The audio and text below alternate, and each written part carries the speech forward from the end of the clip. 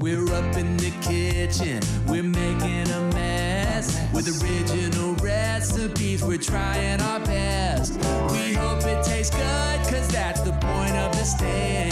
We're whipping it up, we're whipping it up, we're whipping it up with WhizzbangBAM. Hello there. My name is Matheny. I'd like to welcome you to Whippin' It Up with WhizzbangBAM. Some of you may know me as the songwriter of such tracks as Living Half to Death and Christian Name and other songs that reflect poorly on my true personal character. But what you might not know about me is that I am a terrible cook. And I'd like you to join me today on a journey as we make pressed Cuban burgers. Not a particularly authentic recipe, but I would like to remind you that authenticity is a societal construct. The first thing you need when you're doing this is your very own Whippin' It Up with WhizzbangBAM apron.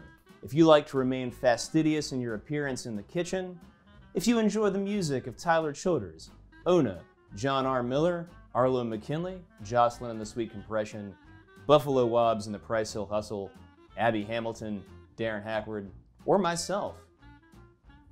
Or if you just think that Ian and Kibi are cool guys, you too may want to have one of these aprons. And you can order one yourself by smashing the order button right here. You guys can do that, right? That's what I thought. All right. The next thing that you want to do is you got to have some tunes going in the kitchen while you're cooking. For that, I recommend my own curated Spotify playlist. You Can't Get to Heaven in a Rented Van, updated weekly with my favorite bangers. And you can also follow that right here at this button. I'm going to put it on right now. Okay, now we're going. So the first thing you want to do is you want to get your hamburgers cooking on the stove. I like to put a little salt and pepper in there. That's my secret ingredient. I got this at the Kroger this morning. All right.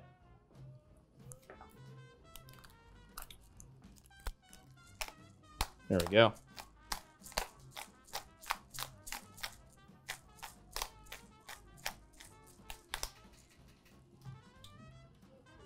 And I'm a big fan of coarse kosher salt as well. Just get a little bit on there. I also didn't open this beforehand either. They wouldn't let me have a sous chef for this. It wasn't in the budget. That's a little too much. And once for good luck, but also because I'm in someone else's kitchen, I'm going to try and throw this over my shoulder into the trash.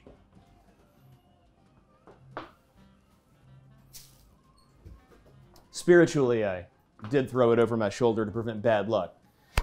All right, so I'm going to come back here and get this heating up. All right, get this thing popping on high heat.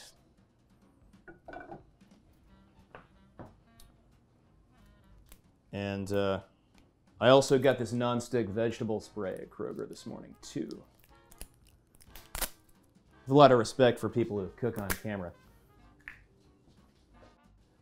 All right. So, you know, it's kind of good if you've got it on high heat. You know, you want maybe, probably, you know, let's say 3 minutes aside or the length of one song. Currently, we're listening to something from Belle and Sebastian's 2003 release, Dear Catastrophe Waitress. A really good late career record by them. Enjoy that one a lot. While that's collaborating, we're gonna get our sauce going on this. And we have a half cup of Duke's mayonnaise here. You can use any kind of mayonnaise you want. I'm just a Duke's guy.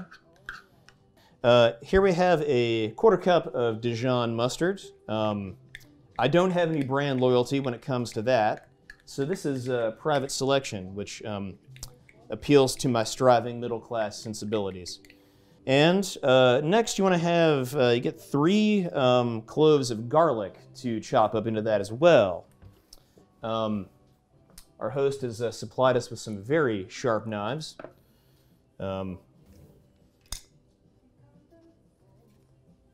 Even as a certificate of authenticity, actually. This is how nice we're talking here. And I'm going to see if there's a smaller one in here. It looks like this might have more than one or one very large knife. All right, now we're talking. Very careful. You should be careful too. If you're a relatively inexperienced knifesman such as myself. So you just want to chop this up real fine, real tiny.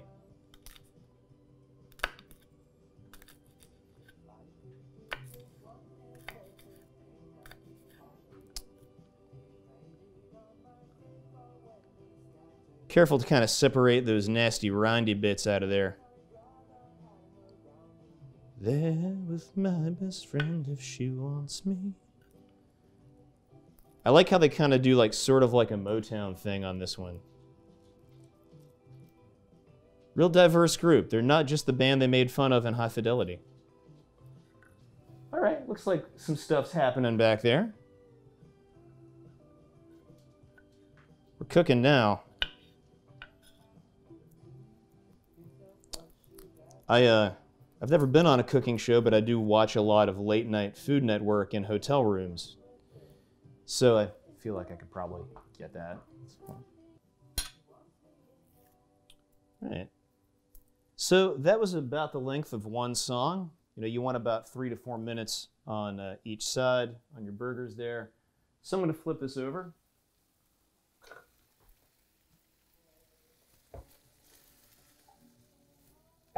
All right.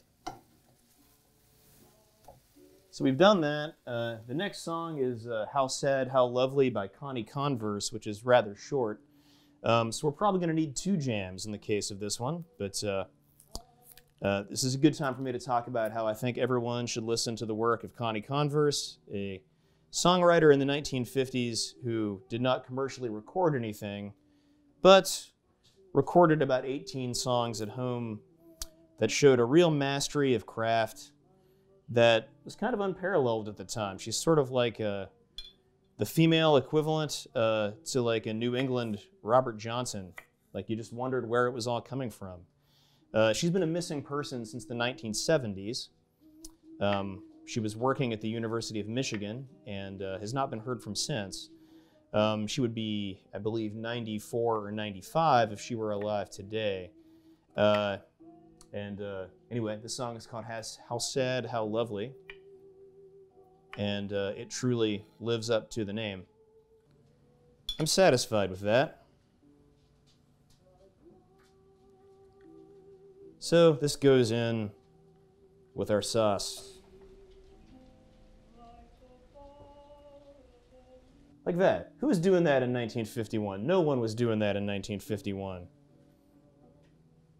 We're going to whip that up, if you will. You're actually just going to stir it up, but, you know, I'm trying to tie in some branding here.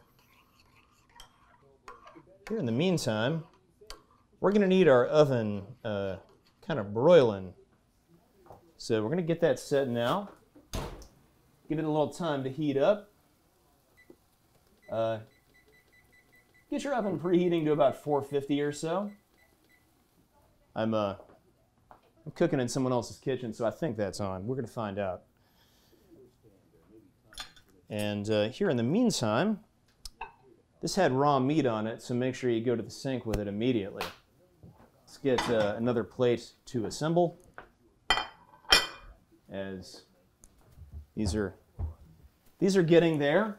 It's not quite, but you know, the pink's kind of getting out of the way.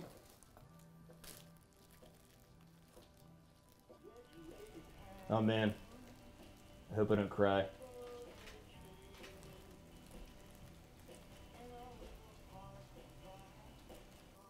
This is an outtake from Tom Petty's Southern accents that he re-recorded with Mudcrutch toward the very end of his life. Just really, I find it very moving. So anyway, with these hamburger buns, you don't want to you don't really want to get above your raising with it here. Make sure you get like the cheapest white buns you can find. If you do this with like wheat or like a brioche, anything like that, it's just not going to be the same.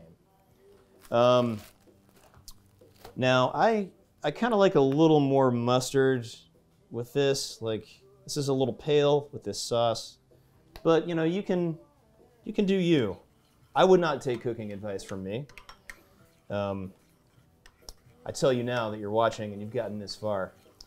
So anyway, we're gonna assemble these here, or get it ready whenever these burgers are done. So I like a bit of sauce kind of on both sides.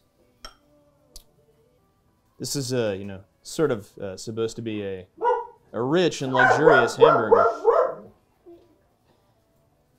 That's Ruby. Let's get a shot of Ruby, can we?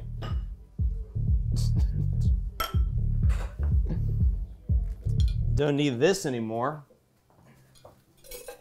I'm trying to clean up my mies. I learned that phrase from reading something that Anthony Bourdain said, so it's not something that's really in my actual vernacular.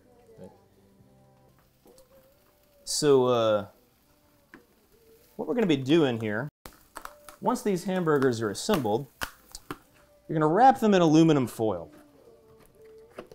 And we're going to put them in the oven to bake with something heavy pressed down upon them.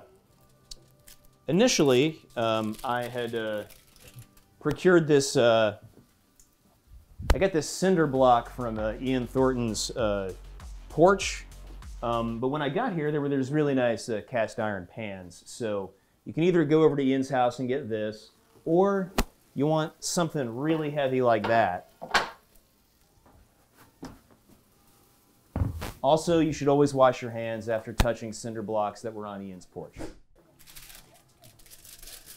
So anyway, we got some tin foil happening. It doesn't have to be pretty, because like Julia Child said, when you're in your own kitchen, no one has to know. All right.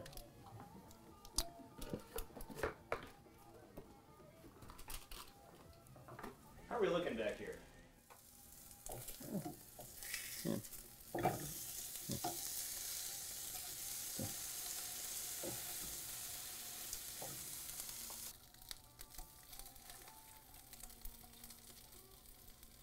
Okay, I think we've found our home here.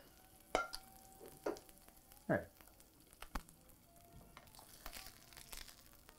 So you do that.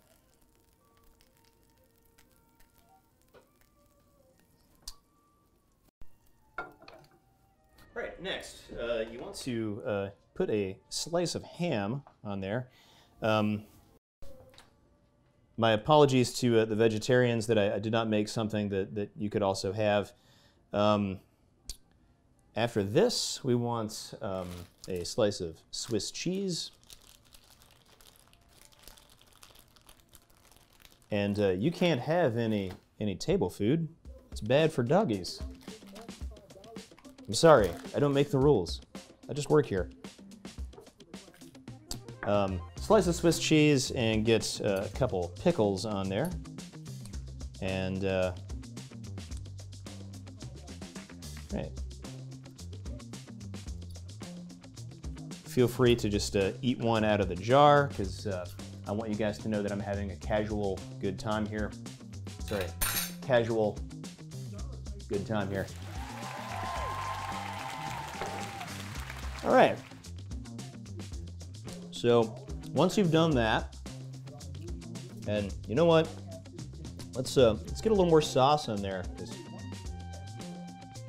Let's be decadent for once in our lives. It's 2021, baby. All right. So, yeah. Charlie Pride, rest in power.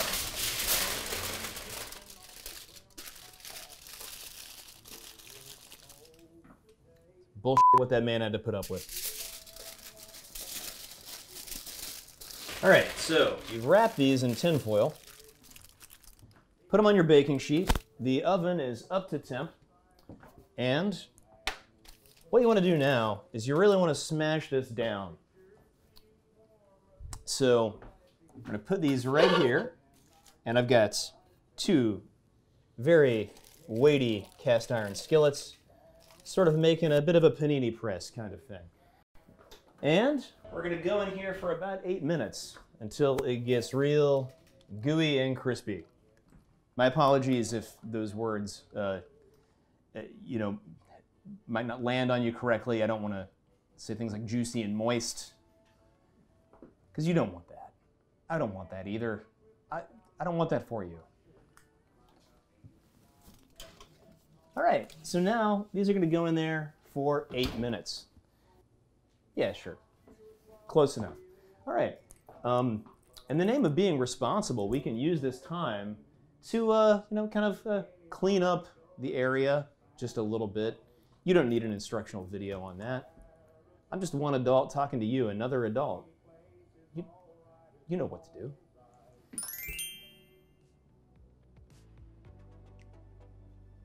Okay, so by this point, this has been in the oven at 450 for about 8 minutes. You know, it's not really anything scientific, but it's gonna come out here in just 1 second.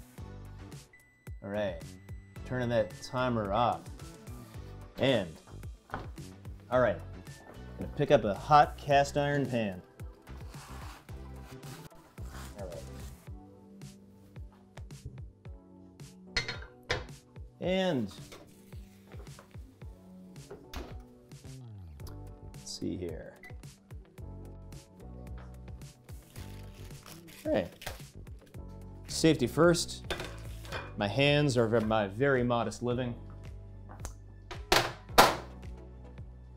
And let's see how this looks.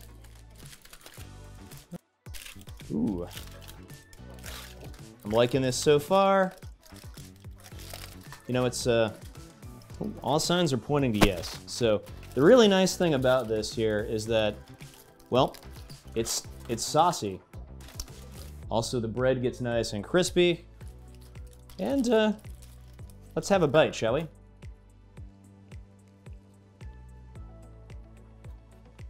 I feel like Caligula right now. Good. This has been today's Whipping It Up with WhizzbangBAM. Thank you for having me. Cook on, brothers and sisters.